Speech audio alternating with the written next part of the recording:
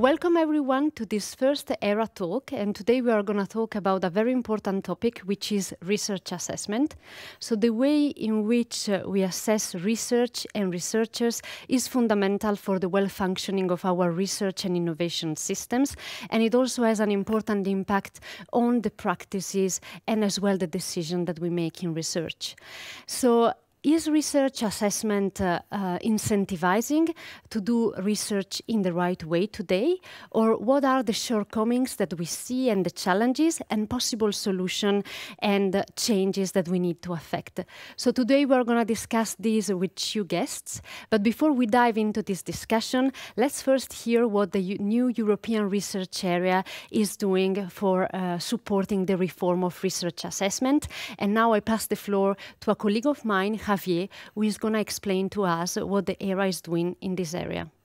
Today, research assessment is often dominated by a few narrow indicators: the quantity of publications and the prestige of the venues where these publications are published. But researchers' contributions are much more than this. We need to better value the diversity of outputs, activities, and practices that contribute to the quality and impact of research. For instance, researchers produce not only publications, but they also do data sets, workflows, softwares, and many other different contributions. Also, team science and collaboration requires a better recognition of the different roles that researchers take in the research activity.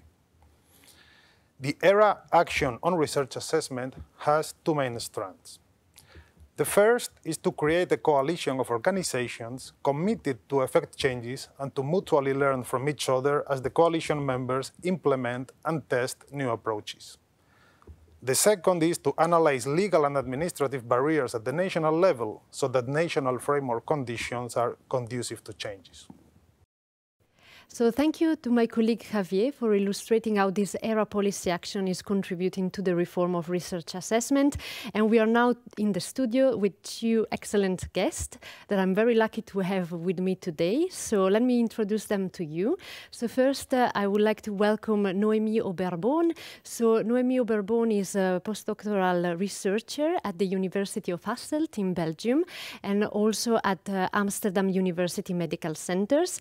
And she's joining me here in the studio. And we have virtually and online as well, I have the pleasure to introduce to you Thomas Susi, who is Associate Professor at the University of Vienna in Austria.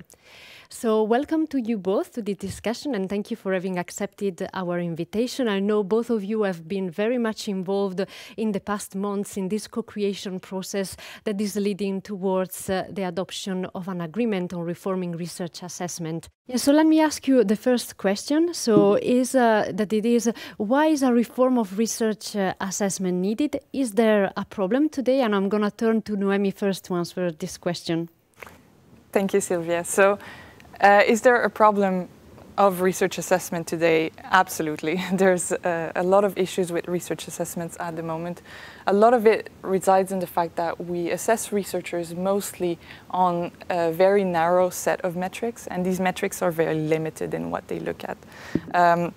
So, for example, publications. How many papers researchers publish, where they publish these papers. So what's the journal impact factor of the journal where they publish these papers.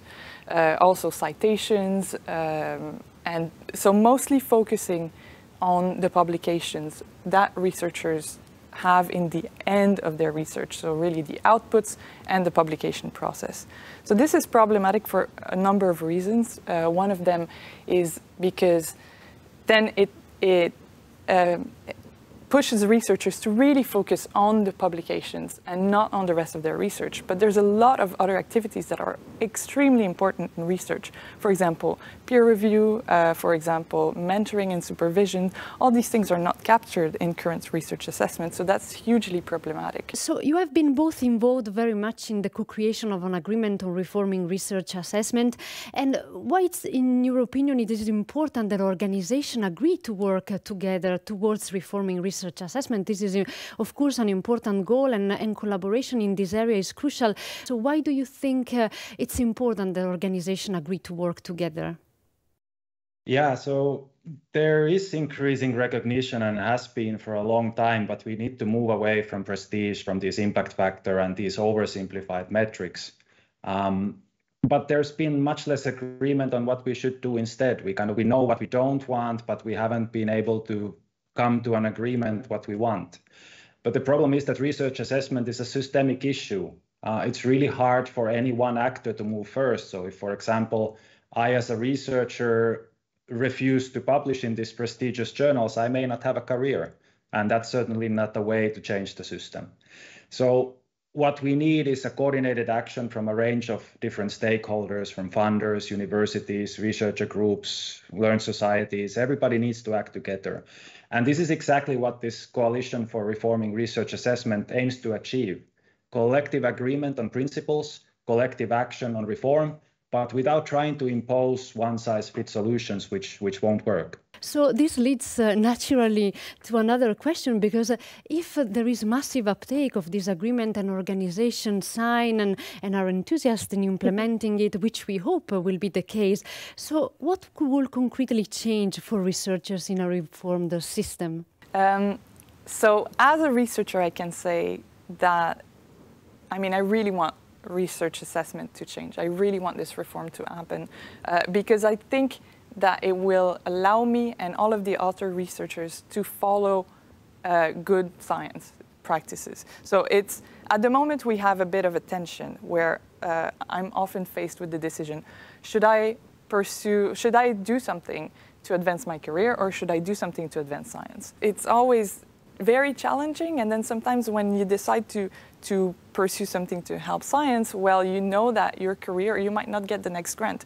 So we're always facing this tension, and I hope that by reforming research assessment, we will get rid of this tension entirely. So when we advance science, when we do our best to create rigorous, open and transparent research, we will be recognized for that.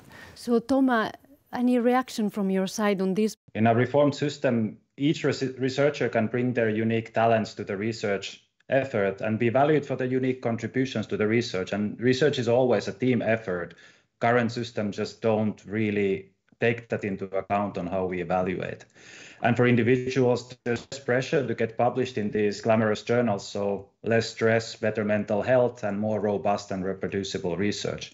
There is more room for diversity, for creativity, and for better research that benefits us all. We don't have to simply publish or perish. That is actually a choice that we can make as a research community. And the last thing I would add, that the reformed system is not something that will be imposed top-down on researchers. Myself and other researchers in this team have pushed very hard to make sure that in the agreement, we make it very clear that researchers should be directly involved in planning and implementing the reforms. So whatever system we come up with in a specific discipline, in a specific university or country, the researchers who will be evaluated should and will be part of planning and implementing these important reforms. Thank you very much. Very important points. And I think from my side, I'm really convinced about the need of this. And it's so clear from what you have illustrated to us about the need to really join the agreement and to make all collectively efforts in a systemic manner among all stakeholders to make this possible and to realize these changes.